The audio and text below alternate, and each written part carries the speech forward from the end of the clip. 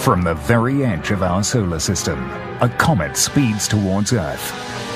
It cuts through the atmosphere and plunges into the Pacific Ocean near San Francisco, creating a blast more powerful than any thermonuclear weapon. Anyone who's outside would essentially be vaporized almost. It causes a mega tsunami that devastates America's west coast. Most of the cities along the ocean would be wiped out. Over billions of years, comets have struck our Earth countless times. And it could happen again. If it's a large comet, frankly, I'm not sure we could do anything about it.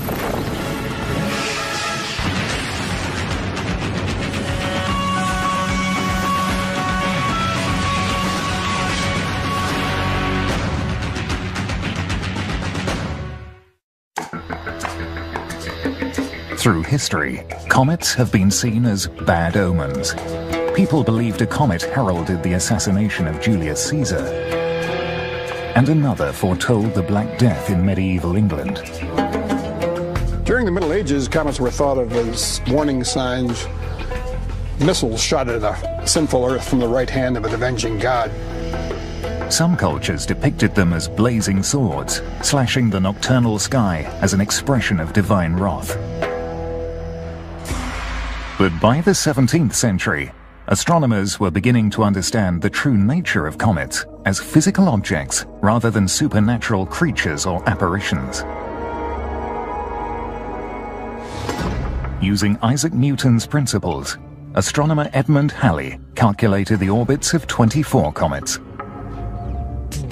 Halley was the first to note, along with his colleague Newton, that comets are celestial objects. They're in orbit around the sun just like the planets, except they're on very elongated orbits, so they can cross the Earth's orbit once on the way in and once on the way out. Halley boldly announced that 3 of them, seen in 1531, 1607, and 1682, were in fact the same comet on its periodic visits to Earth. He predicted that the comet would return every 76 years, and he was right. Halley's comet did return in 1758, as it has done roughly every 76 years since. Halley's discovery altered the status of comets, from mystical omens to real and physical threats. The fear of comets was sort of transferred from a sign of an impending disaster, some sort of an apparition, to objects that actually could hit the Earth. So we went from warning shots to actual missiles. One of those missiles might have changed the world 4,800 years ago, and experts think that another deadly missile could strike the Earth with very little warning. Since its birth 4.6 billion years ago, Earth has been pummeled by thousands of comets and asteroids. Scientists think that such impacts may have caused at least 2 of the 5 global extinctions. The most recent, 65 million years ago, is thought to have killed more than 75% of the living organisms on Earth, including the dinosaurs.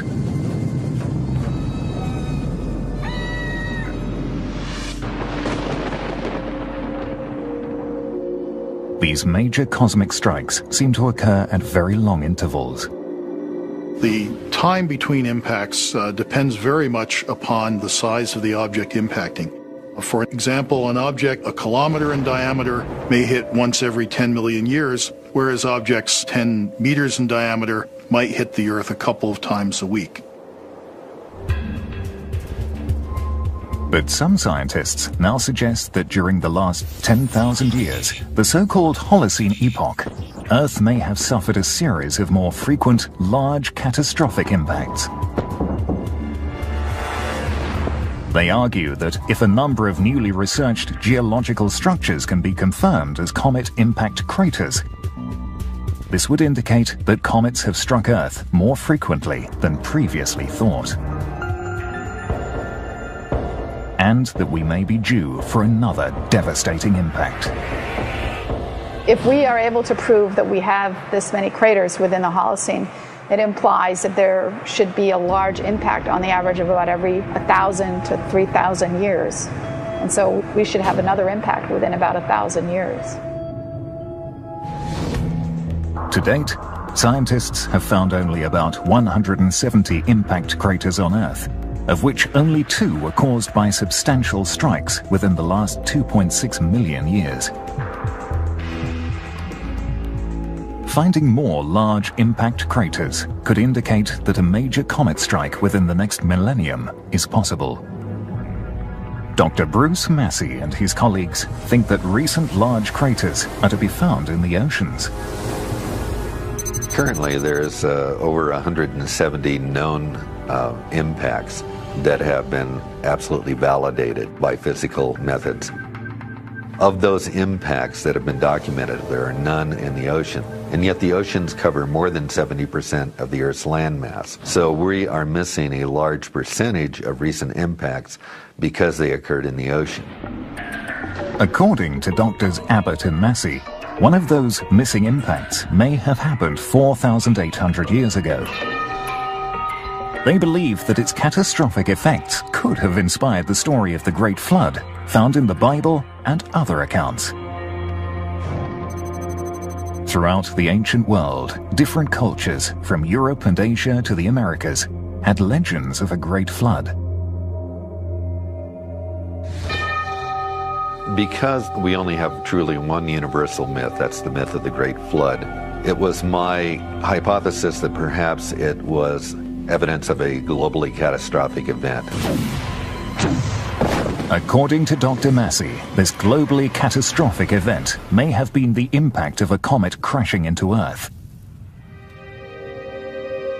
Many of the legends describe supernatural creatures or fiery objects appearing in the sky around the time of the flood. Sometimes these things are described exactly like comets as flames in the sky, but at least 33 of these myths talked about creatures that were suggestive of a comet. Dr. Massey sees further evidence of widespread disaster in a series of global changes that occurred 4,800 years ago. At that time, advanced societies were already developing in many parts of the world. This was already the time of the first dynasty of pharaohs living in Egypt, very advanced civilization. Then, around the year 2800 BC, there was a series of sudden climate and social changes across the globe. All of a sudden, we get a cooler environment. Areas that had before been forest, all of a sudden they're savannas, they're open grassland. The relationship between the oceans and the atmosphere also changed. The well-known El Nino Southern Oscillation is really a driver for climate on the Earth, undergoes a profound change itself about 4,800 years ago in terms of its periodicity, in terms of its intensity. Also during this time, there were a number of human migrations. Populations are moving around. Language dispersals, for example, we get Austronesians moving out of Taiwan and mainland China down to Southeast Asia. We get Indo-Aryans moving out of northern India into Eastern and Central Europe. Dr. Massey suggests that all these social upheavals and climatic changes can be traced to a great flood that he believes was caused by a comet strike. We're seeing multiple different things that suggest to us we're looking at a single event at 4,800 years ago as a causal explanation for all of these myths, and it seems to be an oceanic comet impact. In the course of his research, Dr. Massey found that the geographical distribution of certain mythical motifs were centered on a specific location. I analyzed 175 Great Flood myths worldwide. And if you map these out, the distribution of these myths, they actually sort of make a broad circle, approximately about 9,000 kilometers away from a central part in the Indian Ocean. And it would appear that this is telling us that there was a comet impact at that location. Looking at the environmental information contained in those myths, such things as the amount of rainfall, the presence of hurricane-force winds, tsunamis, All of these myths together formed a logical picture of something happening at a single point in time. It is difficult to assign an exact date to the Great Flood, but Dr. Massey suggests that the legends themselves may point science in the right direction.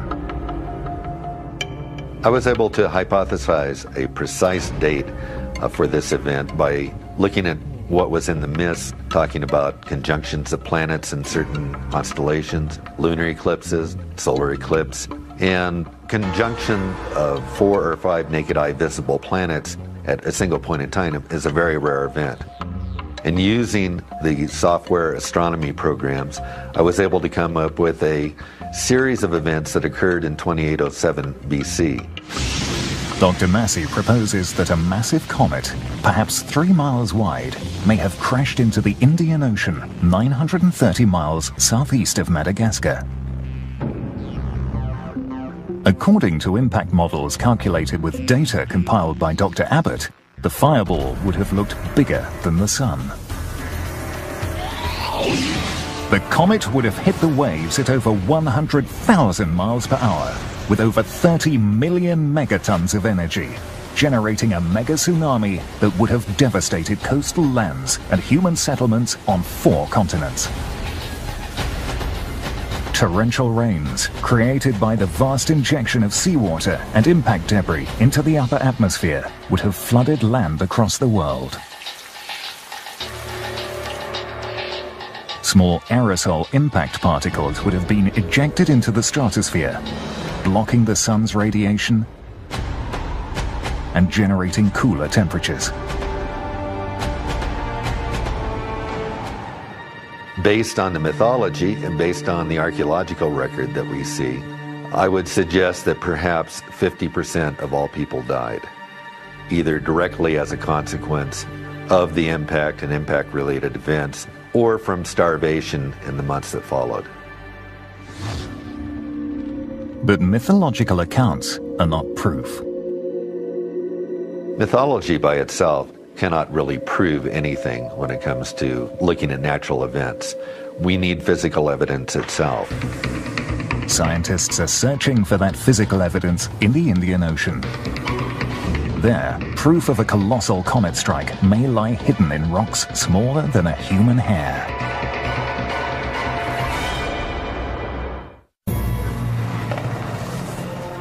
Some scientists think that a massive comet could one day strike Earth, causing a mega disaster. It could have happened before. 4,800 years ago, a comet may have killed more than 50% of the Earth's population. Ironically, many experts believe that comets may have brought to Earth the basic elements that make life possible. During the time it was being formed, the planet was very hot and very dry. So the question that has long puzzled scientists is, where did our water come from?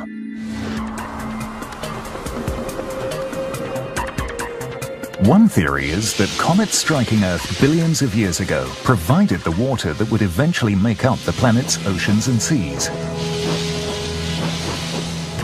In 2000, Comet Linear broke apart as it passed by the Sun.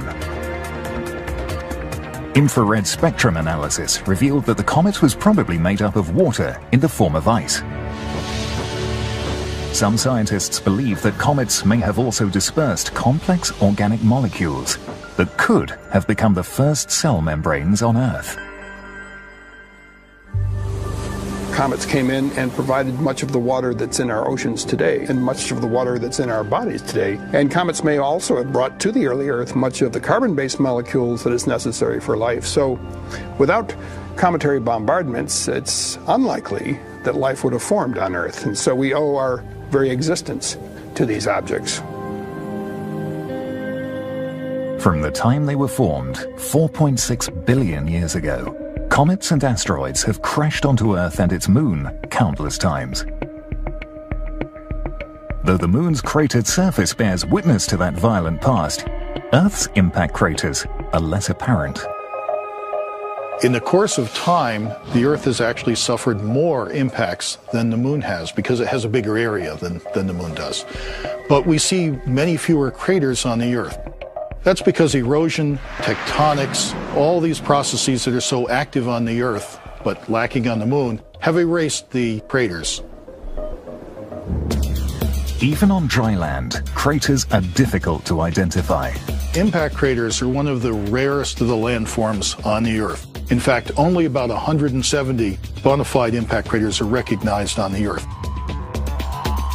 Of these 170 impact craters, none is located in deep ocean waters, even though oceans cover 70% of our planet's surface. But there may be a number of missing craters on the sea floor.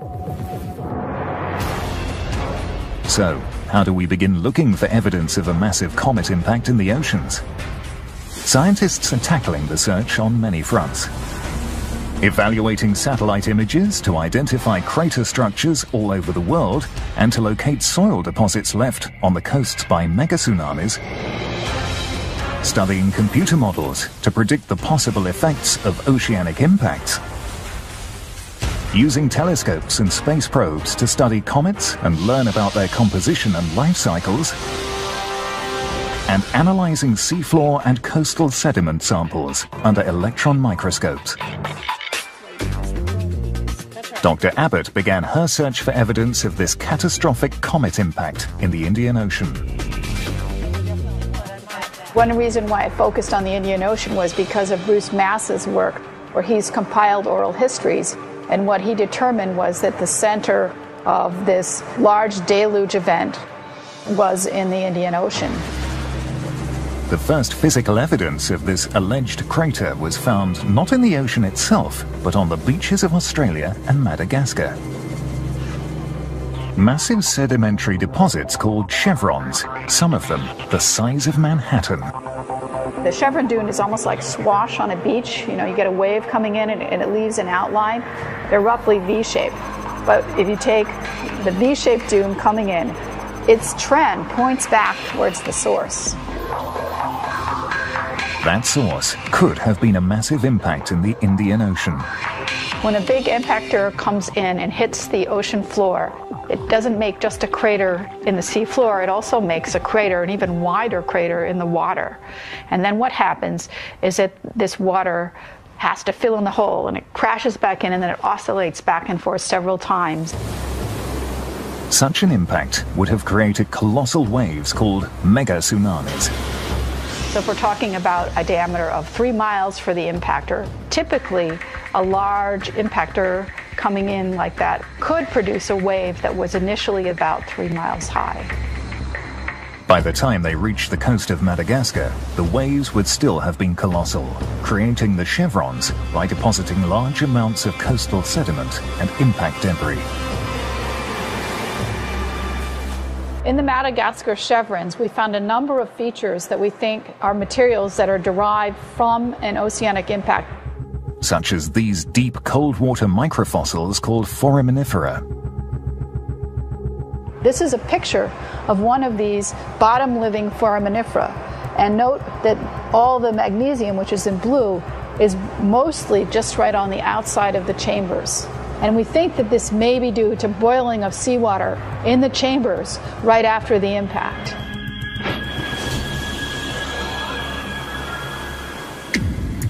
But where in the Indian Ocean is the impact crater itself?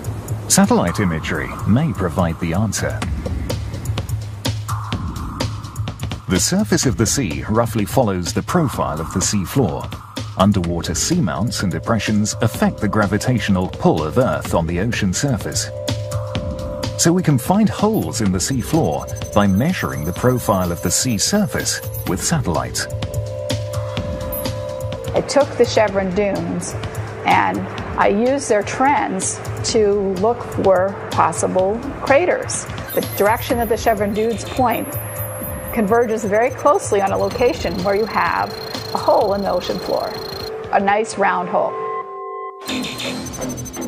This hole is 930 miles southeast of Madagascar, an 18-mile wide structure, 13,000 feet underwater, known as Burckle Crater. But a round hole in the seafloor is not sufficient proof of a comet impact. Dr. Jay Melosh, a planetary scientist at the University of Arizona, is not involved in Dr. Abbott's research, but he explains that geological proof of a comet strike would be found at the impact site. When a comet strikes the Earth at, say, 30 miles a second, it causes huge pressures. In the process of hitting the rocks, those rocks are changed in a way that no other process on the Earth can. If we can find that changed mineral in the impact site, we're sure that it's an impact. Ships crisscross the world's oceans, gathering deep seafloor samples.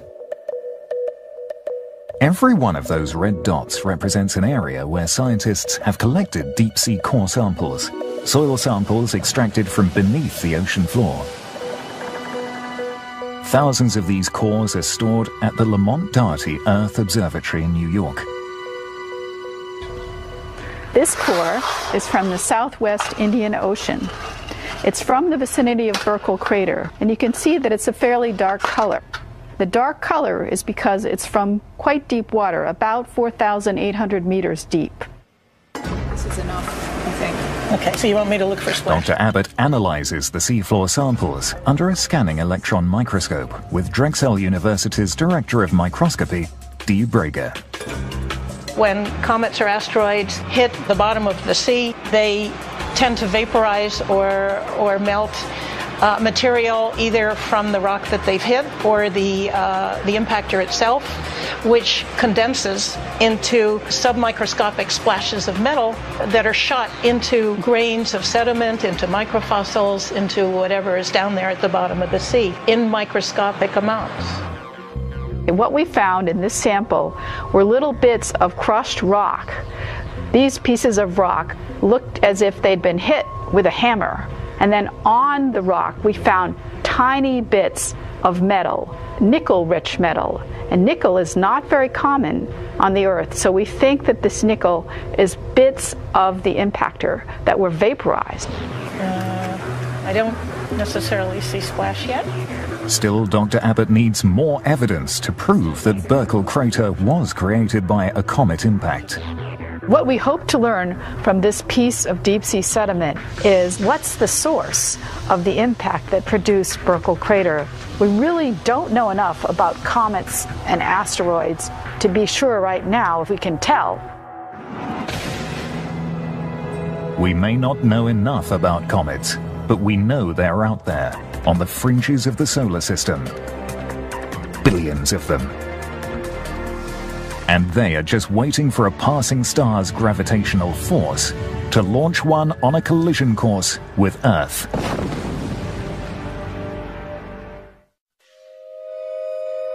Ever since man first noticed these fiery objects in the night sky, comets have inspired wonder and fear. People have been observing comets for thousands of years. They fly by, we look at them and we say, ho, ho, ho! You know, something is happening that's very unusual. Their enigmatic history dates back to the dawn of our solar system, 4.6 billion years ago. Our solar system emerged from a cloud of gas and dust in motion.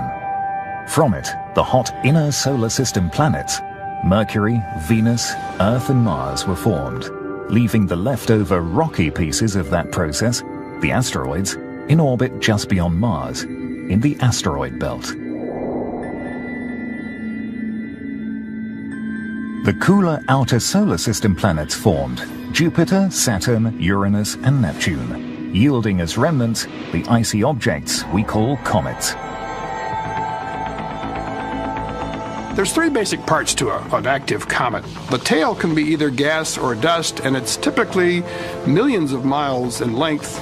The coma or atmosphere can be hundreds of thousands of miles in diameter, but the nucleus typically is only a few miles in diameter, and that is the heart of the comet, the ices and the dust in solid form.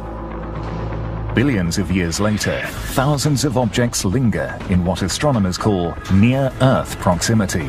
That is within 120 million miles, which is close on a cosmic scale. There are two types of near-Earth objects that concern astronomers. We have the asteroids, which are far more numerous than the comets, but we can discover them 20, 30 years in advance of any threatening impact. The comets, on the other hand, are a different story. Unlike the more predictable asteroids, comets may appear at dangerously short notice. If we do find a comet that's on an Earth-threatening trajectory, we would only have a few months to deal with it. A comet impact in the near future is very unlikely, but the potential threat is made more critical by how little we know about these celestial missiles.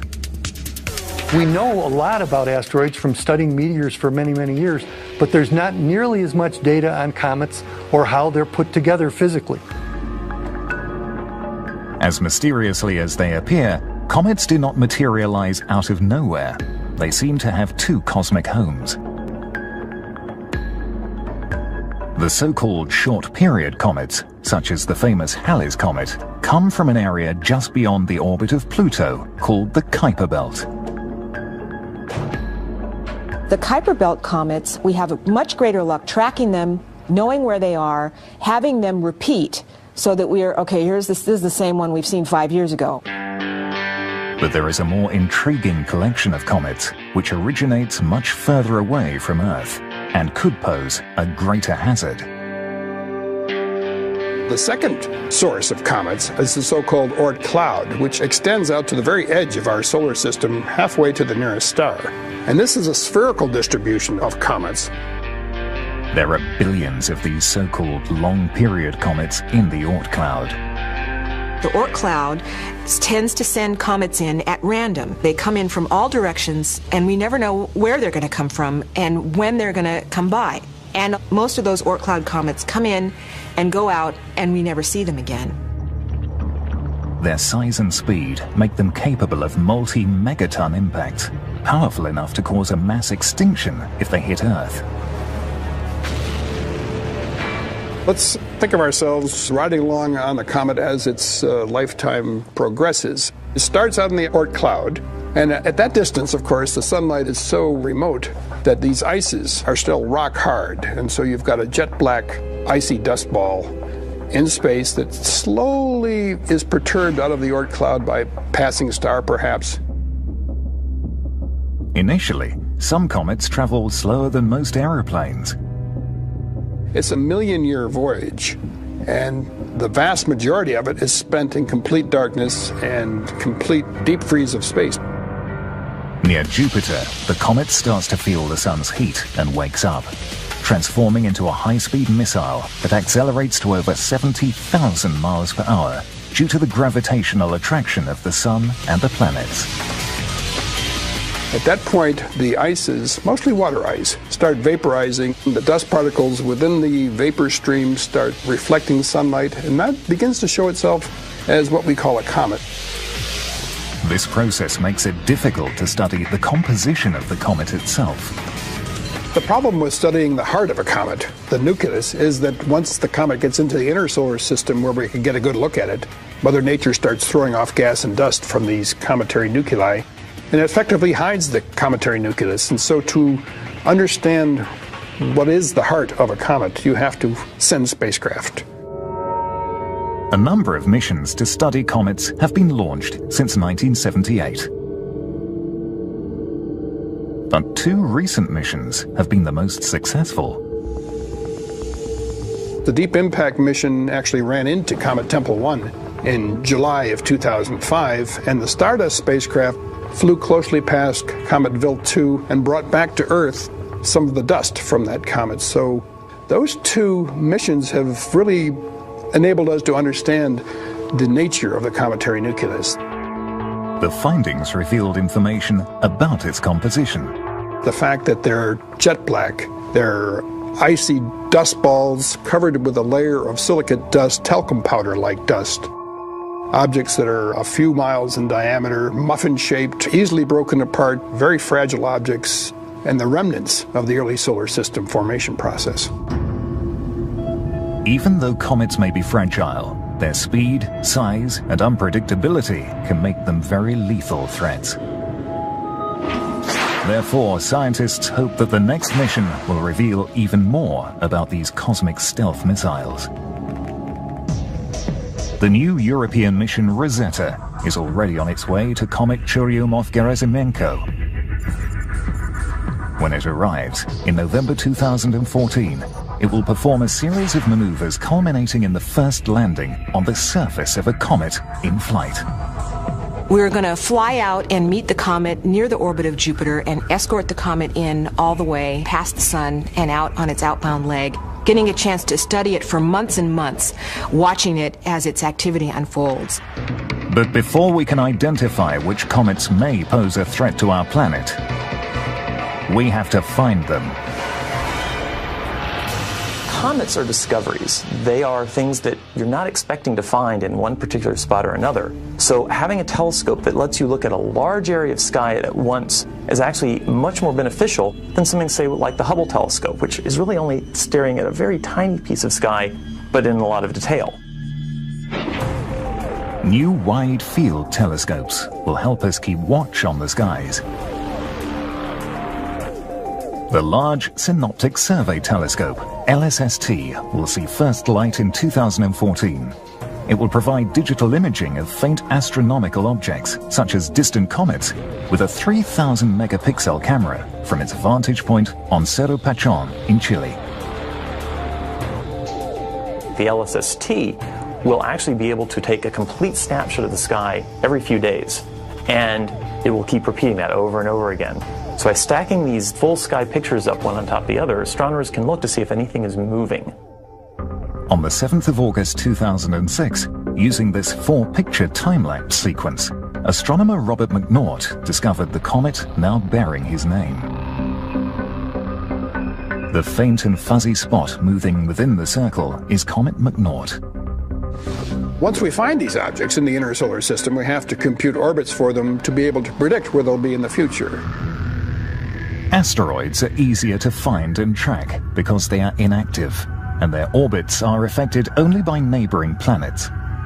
Comets, on the other hand, have an additional problem with them because when they get into the inner solar system, they start thrusting toward the sun, and that pushes the comet in the opposite direction. This may modify their trajectory as they fly, like a rocket engine might, making it difficult to calculate their orbits accurately. Another problem is that comets are virtually invisible until they reach Jupiter and start ejecting gas and dust. And it only takes 9 months to get from the orbit of Jupiter to the orbit of Earth. It would take a few months to determine its orbit and to determine that it is a threat, and then we'd only have a couple of months to do something about it. It could be worse. Some comets are discovered closer to Earth. Comet McNaught was spotted in August 2006, only 4 months before it passed by Earth's orbit in November that year. Scientists are working on ways to deflect or destroy an asteroid on a collision course with Earth, from nuclear weapons to gravity tractors. But today, there is little we can do to defend ourselves against an incoming comet. In the unlikely event that we do find a comet that's on an Earth-threatening trajectory and it's large, say 2 miles or larger, there's not a great deal we can do, frankly. That's the bad news. The good news is it's not very likely to happen. To date, David Levy has discovered 22 comets from his observatory in the Arizona desert. Every time a comet is discovered, there's always a little hiccup that happens. Is this comet one that can endanger the Earth? The one that I found a few months ago is one that comes by every 5 years. And there's a chance that at one of its passages, it could threaten the Earth. We're not sure about that. We don't know it as well as we'd like to. In 1992, Levy, together with Eugene and Carolyn Shoemaker, discovered the now famed Shoemaker-Levy 9 comet that collided with Jupiter in 1994. The important thing to remember about comets is that they're like cats. They both have tails, and they both do precisely what they want to do. In some ways, comet hunting is an art, not a science. From the Indian Ocean 4,800 years ago to the Pacific coast of San Francisco today, we can only imagine what a large comet strike would unleash if it happened now. There's no doubt that there's going to be dramatic effects on the Earth, on the Earth's surface, on the climate, and that are going to affect life. A 3-mile wide comet strike could kill millions of people. Exactly how that would happen is hard to predict. Fortunately, we've never seen a large comet strike the Earth. But we can work out what happens by using the laws of physics. We can take those laws, distill them down into a computer program, and predict what events will happen when a mile-wide comet slams into the Earth and makes a crater perhaps 20 miles in diameter. The Los Alamos National Laboratory in New Mexico is looking ahead. We have, in fact, right now, very large three-dimensional computer code capabilities that can help us as a nation improve our detection, our assessment of catastrophic impacts, such as a cometary impact off the coast of San Francisco. With data compiled by Dr. Abbott and damage estimates based on an impact effect calculations program, we can depict the scenario of a 3-mile wide comet crashing into Earth. With little warning and no way to stop this intruder, millions of people could find themselves in the middle of a global mega disaster.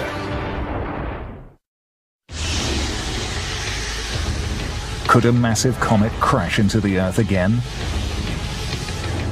This science fiction scenario could become a devastating reality.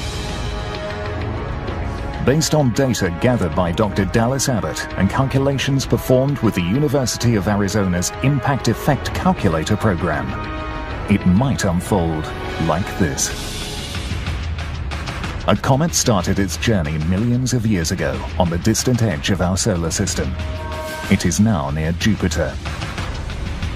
The stealthy ancient traveler, awakened by the approaching sun, starts jetting dust and gases from its icy nucleus. It is 4 months away from its target, Earth. 2 a.m. at the Mauna Kea observatories in Hawaii. Astronomers identify the faint optical signature of what may be a new comet, as dim as Comet McNaught's image when it was discovered in 2006. Other astronomers around the world confirm the sighting. It is a new comet, and it is approaching Mars fast. The Minor Planet Center in Massachusetts begins to calculate its orbit. It will take scientists at least a couple of months to calculate whether it could hit Earth. Nearing Mars orbit, the traveler is now a dazzling sight with a growing tail of light, dashing towards the Earth at over 50,000 miles per hour. It is confirmed. The object is a long-period comet with a trajectory that will cause it to hit Earth in 30 days. Warnings are issued across the world, but time is running out. Governments and international space and military organizations scramble to decide on a course of action. It's technologically much more difficult to deal with a comet than it is an asteroid. Shooting it down is not an option. It may compound the problem by creating a collection of fragments. Diverting its trajectory with a spacecraft is not possible. There is not enough time to prepare and launch such a mission. Now, about 2 million miles away from Earth, the comet speeds at more than 100,000 miles per hour. Scientists narrow the probable impact zone to an offshore area near San Francisco. The comet is about to collide with our planet's most effective shield, the atmosphere, but it will provide no defense at all. So a large comet, several miles in diameter, would simply punch right through the atmosphere, and it wouldn't matter that the comet is fragile and underdense and porous. Bridges and freeways are jammed as a panicky population tries to flee the city. but it is too late. The 3-mile-wide comet hits the Pacific Ocean 100 miles west of San Francisco. With more than 30 million megatons of energy. When it impacts the ocean surface, it is going to essentially vaporize the water almost immediately. The impact unleashes a blast of thermal radiation towards the city. You're talking about minimum of temperatures around 1500 Kelvin. So anyone who's outside when that event occurs would essentially be vaporized almost. Wooden structures, dry grass and brush all ignite in a flash. Flames burst out around the city. As over 7 million people in the Bay Area are scorched by the lethal heat. A 9.0 earthquake caused by the comet's impact shatters structures and buildings all over San Francisco. The Bay Bridge collapses. The Golden Gate Bridge yields to the inexorable power of nature. Entire districts in the city cave in as the ground liquefies under their foundations. Cracks appear in the ground, transforming the landscape.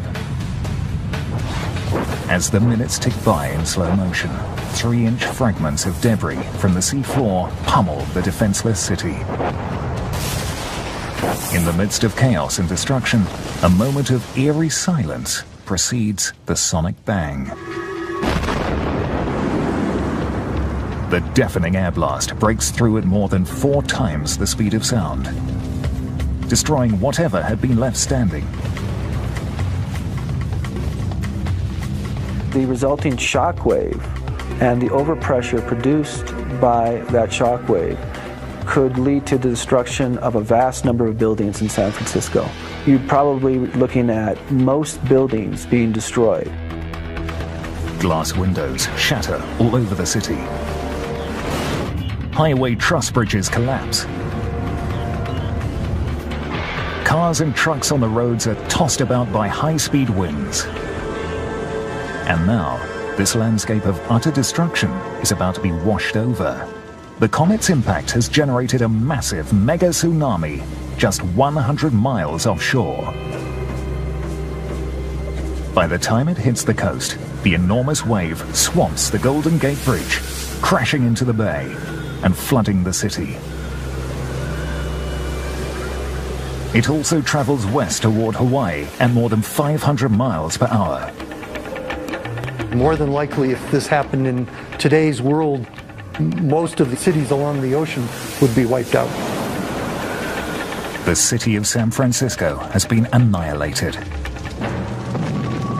The comet's impact has sent a plume of water vapor and solid particles into the air, injecting them more than 9 miles into the stratosphere. Thousands of miles away, fires from impact fragments and torrential rains ravage lands in South America, Canada, and Eastern Asia. Valleys and lowlands flood, decimating communities and destroying entire regions. The immense amount of water and heat injected into the atmosphere creates storms of biblical proportions. You could get the formation of a super hurricane. Super hurricane, you can imagine, is like a Category 5, like Katrina, but 100 times worse and maybe 3 times bigger than Katrina. Once that hits a region, it would produce so much rain.